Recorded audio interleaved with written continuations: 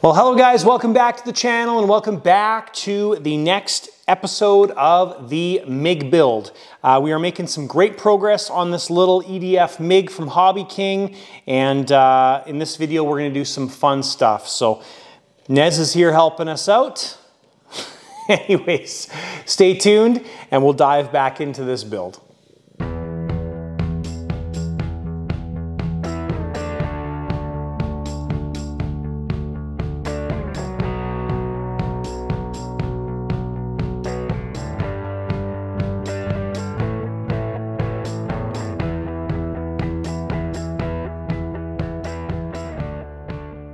All right guys, and I just want to apologize a little bit. In the summertime here, things get pretty busy with flying events and all that kind of stuff. So it's a little hard to keep up with the regular schedule of 2 videos a week.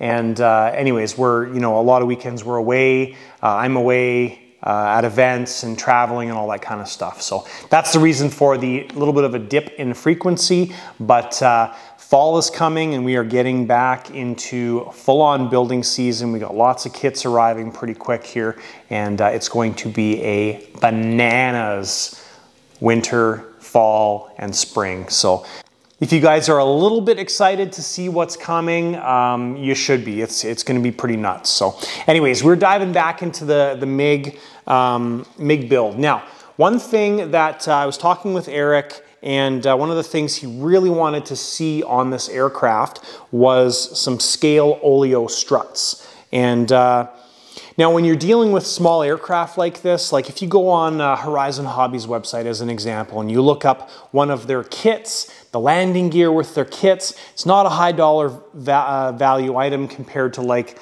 the landing gear on a full big turbine jet. So you're not going to get specs and all that kind of stuff generally. So it's a little bit difficult sometimes finding gear like this one here, from the base of the shaft to the center point, I think is 107 millimeters that we needed to make it all work out. So you can't really go on all these websites and find gear that's exactly the right fit. So you kind of just have to stumble across it. Now hold that thought and I'll show you what we're going to do. But before I show you, you got to do me a favor and hit that subscribe button down below. It's right down there somewhere. Just hit it. Doesn't cost you anything to subscribe to the channel. It's the way to help the channel out. And I would very much appreciate it if you hit that subscribe button. And once you hit that subscribe button, give the video a thumbs up as well too, because that is awesome. And it's the right thing to do. Okay, so we have here my Franken Havoc. Now this is the E-flite Havoc. It's fine. I don't really like this plane. It's got some bad characteristics and it has been discontinued. Now, after Eric mentioned this to me that he'd like to see some scale oleo struts or just some better struts on the aircraft, I got to thinking, how am I going to get this figured out? And I thought, well, you know what? They almost look like they're exactly the same length as my Havoc struts. So I came out in the shop here and I measured from the base to the shaft, and we are exactly 107 millimeters or whatever that measurement is. So we got a couple options. We could actually pull this gear out and make it fit in that aircraft and keep the electric gear. I don't know if I'm a fan of it. Like this gear, the plastic gear is okay, but the aluminum gear that we've sourced for this kit is better quality and it's going to stand up better. So initially, right now, my thought is we're going to pull this gear out. We're going to check it compared to the struts and everything, make sure that this is actually going to fit on there, and we'll kind of go from there. So we're changing directions a little bit on this plane, but that's what the plan is. Now these wheels are going to be too big, so we have to change these wheels, which is okay. These axles have a fair bit of play in them, but the gear itself is in top quality shape. So we'll put that aside for now. Other cool thing is Eric really wants me to maiden this plane. Now, as I mentioned in the last video, in order to finish this plane, the wings need to be glued on to the fuselage with the spars and all that kind of stuff for it to properly work. So basically we are going to be gluing the wings on the plane and we're going to be flying the plane, which is super cool. So thanks, Eric, for allowing us to do that. What that ends up meaning, if you're thinking about, well, what does that ultimately mean? It means that the shipping box is going to have to be significantly bigger, and it's going to cost Eric more money to ship the plane to him. So that's all it really comes down to. Not the end of the world, but we'll make sure we get it all set up and ready to go. Now, for any of your newbies that are watching the channel, we're setting this up on the IX20 radio. This is our shop IX20 radio, and simply when you're dealing with something like this, most radios will be able to do this. You can take that program that we set up on this radio, I can email it to the owner, and basically he just downloads it on his radio, sets it up, and binds it to the aircraft, and it's good to go. That's it. So what do we need to do first? We need to pull the landing gear out of my Havoc and see how it fits, see how it mounts, see how it works. So we're going to pull those things out and see what our next step is, because we don't really know what the next step is until we get that gear out. All right, guys, and I think that this is going to work out just perfect. So I yanked all of the gear out of the Havoc. The nose wheel actually just looks perfect the way it is, because I think the standard full-scale airplane has quite a bit smaller nose wheel than the mains. Now, we are switching out the mains, as I mentioned, but the important thing in here is, so this pin comes out of the E-flite retracts. Okay, so I pulled one of the pins out so far, and I'll show you how to do that. So on these E-flite retracts, it's the pin that kind of goes through the center of the trunnion pivot point. So here and there. So we undo that. It's a 1.5mm Allen key, and the pin comes out. And then we're left with this setup here. So if we look at the center to center and then the legs, hard to show you on camera, but anyways, we are bang on the exact same length there. Oops, there. So that's going to work out awesome. Now, the deciding factor here is what gear to use. Now, as I mentioned, these are much stronger gear, and I think they're going to work out a lot better.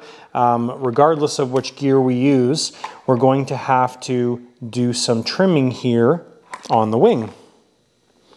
So what we need to do is, if you take a look at this here, we're going to have to trim out kind of this section right here to allow this trailing linkage system to fit. We might have to do a little bit on the back end right there, but not very much. So anyways, it's going to work, I think, just beautifully. And I think we're going to stick with the air up, spring down gear. The other benefit to this is if you run out of air, or if there's a leak or something like that, remember that these things just come down.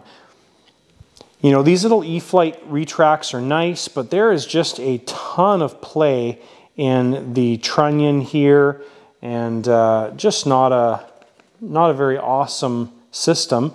And of course, if there's a problem with them, you're relying on the electricity to come down. So safety-wise and reliability-wise, I think these are going to work out better.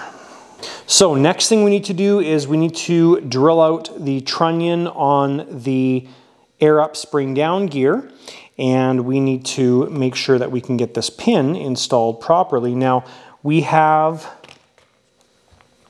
our fixing screw right there on the trunnion, and that's probably going to be a little bit higher than the current fixing screw spot there.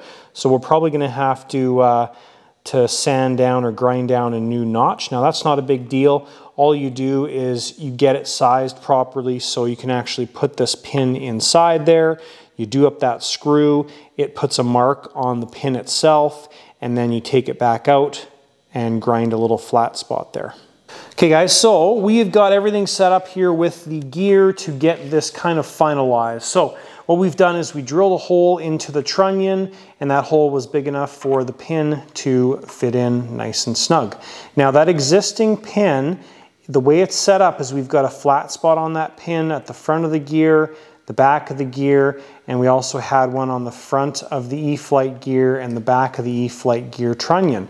Now this setup is a little bit different. We've got one big fixing bolt on the trunnion side down here where the Allen key's in, which actually works out better because it's on the opposite side of the existing flat spot, which means we don't have any interference by the existing flat spot. So that's perfect. So next key factor is, how do we get that flat spot made so everything lines up perfectly? Because you always want to have a couple degrees of toe in on your mains so your plane tracks better. So let's go through the steps to figure that out. So first thing we have to look at is the fuselage. Now we look at the wing roots and they are parallel with each other, which means that they parallel the center line of the fuselage, which is good. That's a good first step.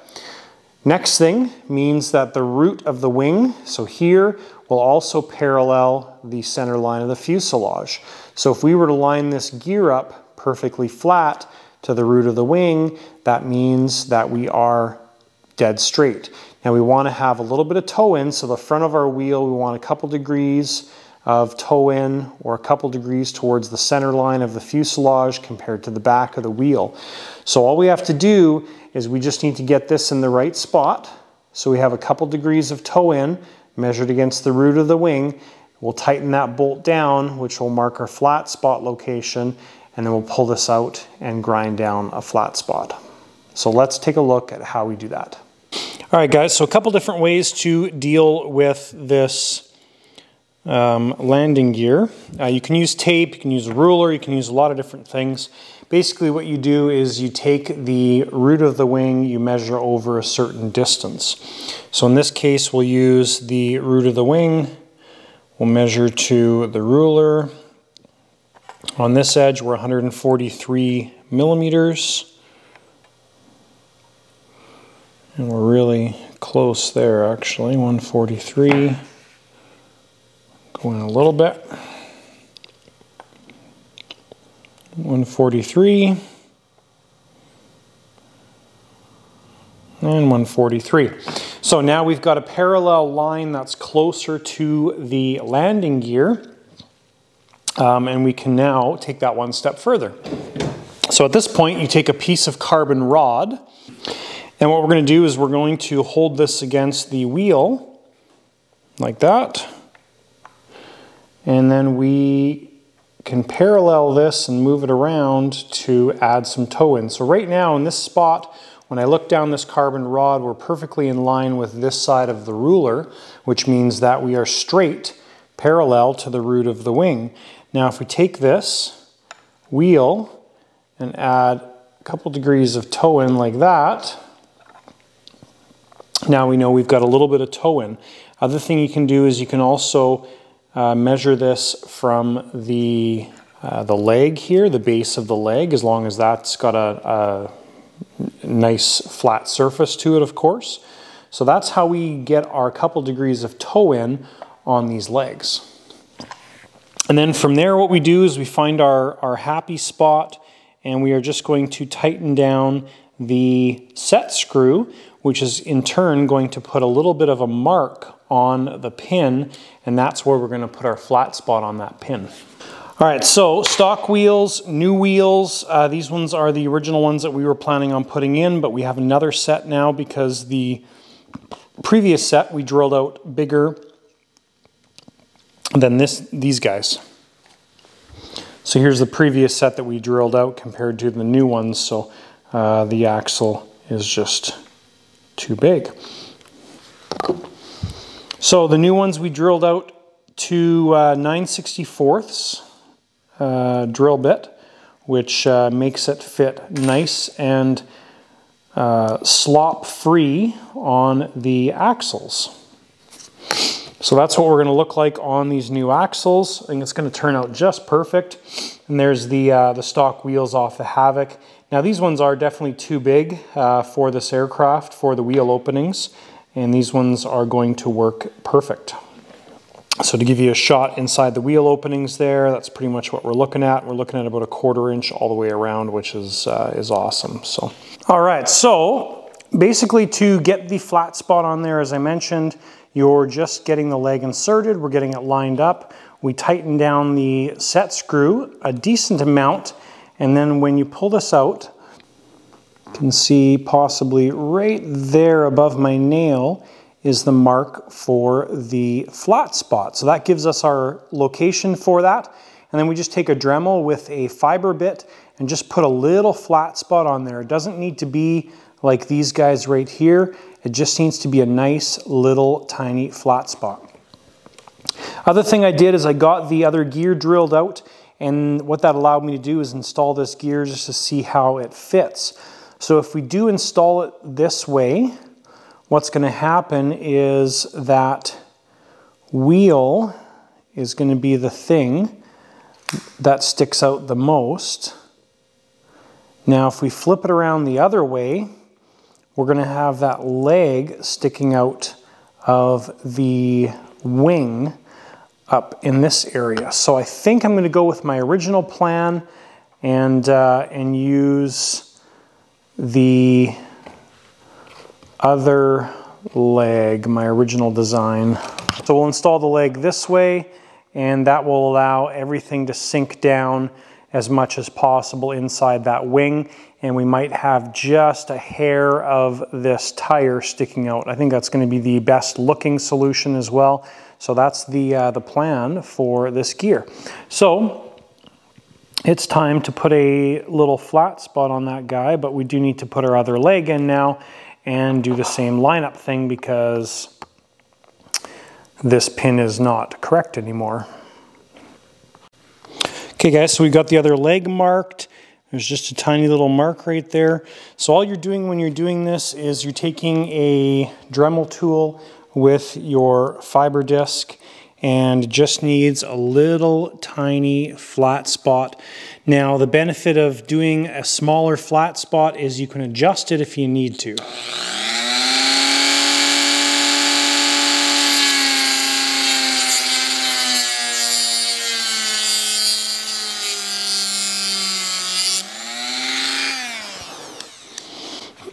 So we'll start off with that. We'll put this in the leg, tighten it down, see how it sits, and if it sits at the right angle, we're good to go. And if we have to adjust it, there's still plenty there to adjust. Okay, so when I put this back on, we are running currently parallel to the root of the wing, so we need to take a little bit of that edge off, the leading edge of that flat spot.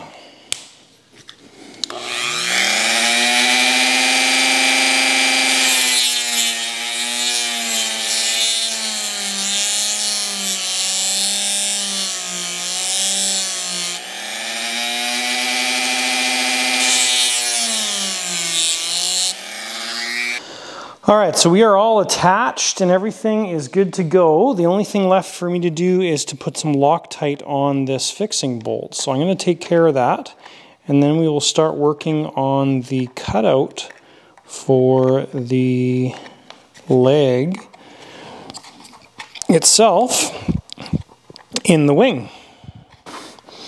So there's our final flat spot right there, so nothing too crazy, just enough to grab the screw, and the screw hits the center of that and it works out perfect. We've got our wheel all mounted. There's like zero play in this wheel. We took a plastic spacer and sanded that down so it fits perfectly, and then our wheels held on with a C-clip, or E-clip actually, right there. So that's done. This wheel's nice and not snug, it's just firm, and so that'll break in nicely. I did put a little bit of lubricant on that axle as well too. So we're ready to pop that guy in, put a little bit of blue Loctite on there and tighten that one down. We got Nez helping us out here, so not tons of blue Loctite, just a little drop to hold her tight. And then with that flat spot, it's pretty straightforward now as far as tightening this down. What I do, I'll show you here, is get the Allen key pretty tight, or I guess start to snug it up first of all. And then you can give it a wiggle. And then as it's tightening down, it's basically going to find that flat spot naturally.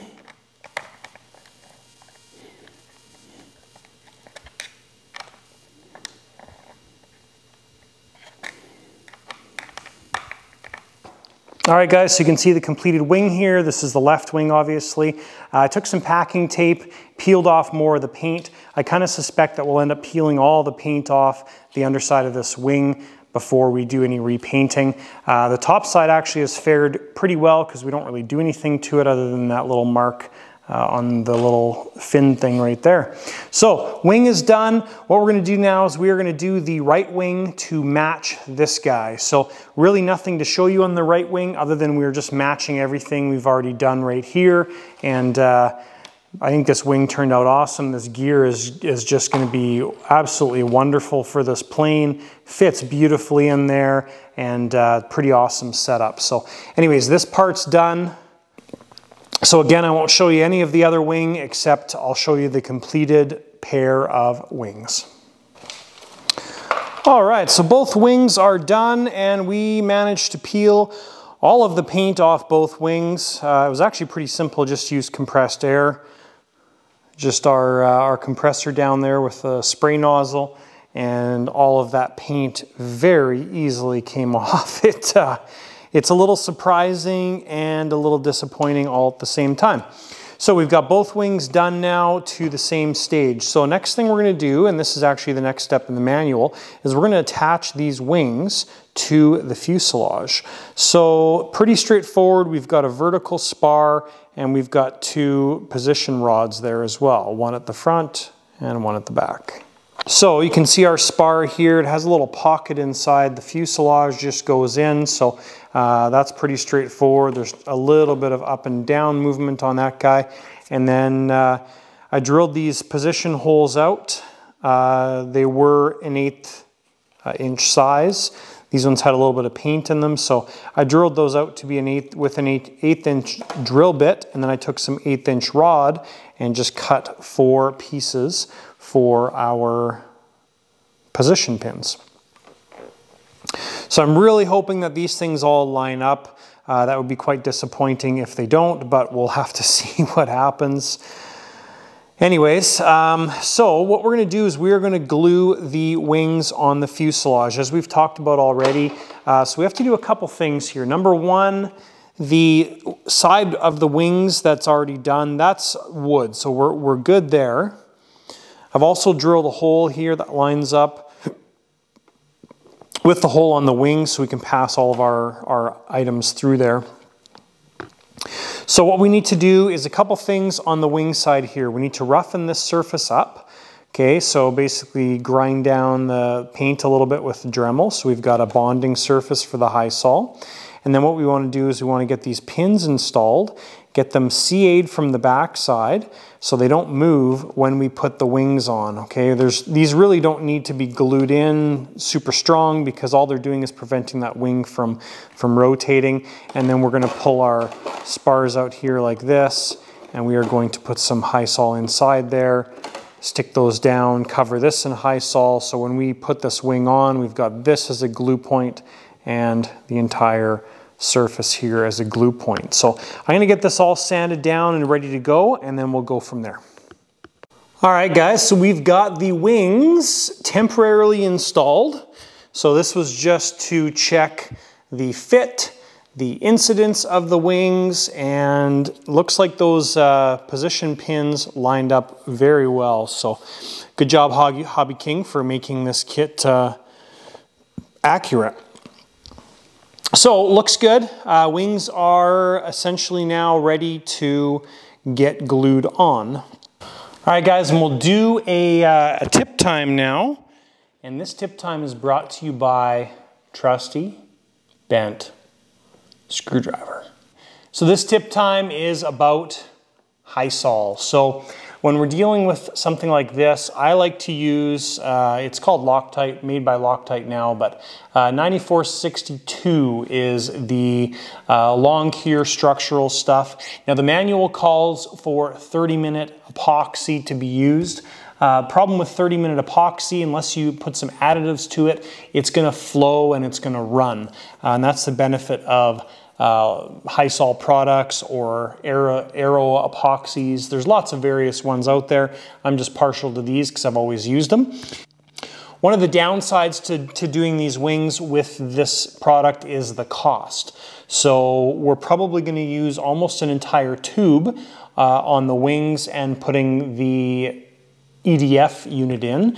Now these tubes run about $25 to $30, but it's extremely strong, easy to work with, reliable, and it's just an awesome product. So in the case of these wings, once we use Hysol to glue these things on, there's absolutely no way they're ever coming off, and I can definitely trust it, and that's why we're using this product. So anyways, that's it. Pretty simple tip time, but use good products when you're gluing stuff together. I don't like to skimp on adhesives, and I don't like to skimp on anything, but use good products. Okay, so you don't necessarily need to use the mixing nozzles when you're using these products. What I do is I just use the mixing nozzle sometimes, or the cap, and that's what I'll use to close the product off. So I'll just show you this just so you can see it. We'll have to squeeze more out of there. This is probably enough to do maybe one side. So anyways, with Hysols, they're going to come out in two products. If they're a little bit lumpy on the white side, easiest thing to do is just add some heat with a heat gun, and you can either preheat the tubes before you dispense the product, or you can heat it up during this phase right here, and it just helps to make everything flow better and gets rid of the lumpies. So I'm actually going to do that on this this batch here. When it gets cold, that's what happens. So you can see the small little lumps in there, and I'm going to heat this up and I'll show you the results after we add a little bit of heat to it. Now, using the plastic mixing tub here, or this is just from a servo, is a little bit sketchy when you're adding heat, but you can see the difference there. All the little lumpies are gone. So anyways, now it's time to glue these wings onto the fuselage. So we'll do these one at a time, just to make sure that we get it nice and good. So, good time in the video as well to thank each and every one of you that have donated to the Shop Build Fund. Thank you very much for your donations. They are very appreciated, and it's pretty awesome to see all the support coming through for the Shop Build. If you guys don't know what we're talking about, there's some links down below where you can donate to the Shop Build. There's been people that have donated significant amounts of money and people that have donated smaller amounts of money, and each and every bit is appreciated.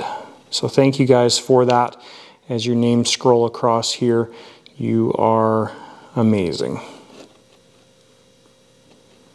So I did put some CA on the inside of these pins to try and hold them in place, and generally it worked quite well, but this front pin on this side did move a little bit, which is fine. We can always push it in from the inside as well too. So we'll just give everything a nice coating of Hysol. And if we have a little bit oozing out when we put the wing on, that's okay. We'll just clean it up with a rag and paper towel, and that will be good. So what we'll do is we'll install a bunch of Hysol inside the wing spar receiver, put some on the actual spar itself. Awesome. And we'll get that installed. We should have some of it squishing out, I would think. There we go. Okay, so what we'll do now is we are going to cover the spar with Hysol.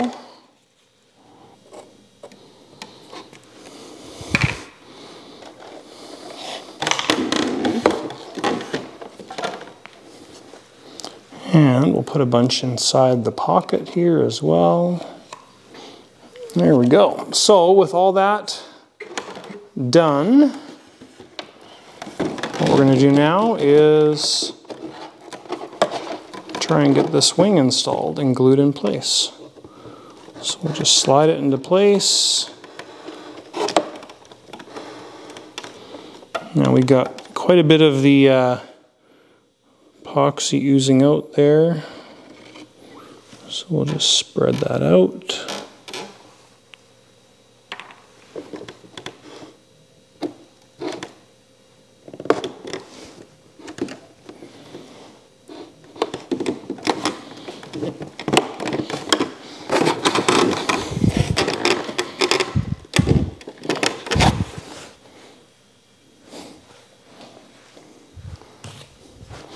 And then I just want to make sure that that front pin is installed all the way.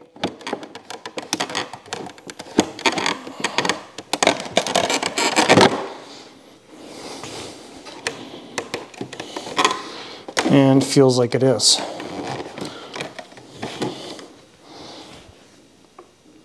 Okay, so we got a nice fit on there.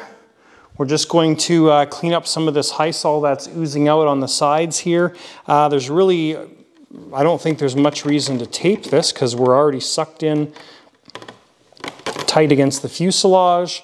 If I give it some pressure, we're not getting any additional movement towards the fuselage. So that's basically what we're doing. Let's do the same thing on the other wing. All right, guys, and it is the next evening and our wings are glued on with, like I said, Hysol. So these things are rock solid now, and very happy with the results. So plane's looking great, definitely starting to take shape. It looks like I might be peeling off every last bit of paint on the, thanks Nez, on the wings. This was a little bubble here in the paint, while in the paint or covering, and I ended up using my heat gun.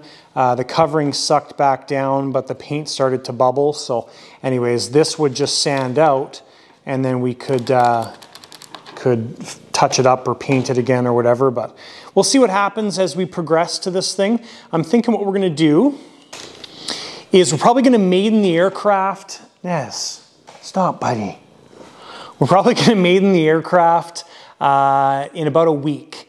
So not this coming weekend, the first weekend of September. And we'll do the maidens and everything, make sure it's flying well and all that stuff. Then we'll focus on painting that. I see that quite often with a lot of scale aircraft. Guys will get them in white, fly the thing, make sure everything's dialed in. Obviously, if there's any damage, you're fixing damage, and then you are dealing with it after the fact. So anyways, I think that's going to work out good, and we're getting really close on this aircraft. So I think that's going to be everything for this video, guys. Basically, what we're going to do in the next video is we're going to wrap everything up as far as getting this thing ready to fly. You know, we did accomplish quite a bit in this video. We went with the new landing gear, got that all set up. Obviously, we still have to do the front landing gear as well too. We got the wings mounted, all that stuff switched over, so we made some good progress in this video. Next video, we're gonna start mounting the EDF unit, focus on the front landing gear, getting that all set up, the wiring and lights and all that kind of stuff. You know, all the little bits that take up so much time that's still left to do. So again, if you guys haven't subscribed to the channel yet, hit that subscribe button down below. Don't forget to give the video a thumbs up. Thanks for watching, guys. Thanks for supporting the channel, and we will see you in the next video. Hi, Nez. What you doing? Oh, you want to sneak up on the back, hey? Yeah, here you come. Oh yeah, there you come. Hi, Nez. Say hi to everybody. Oh, we just want some cuddles, hey?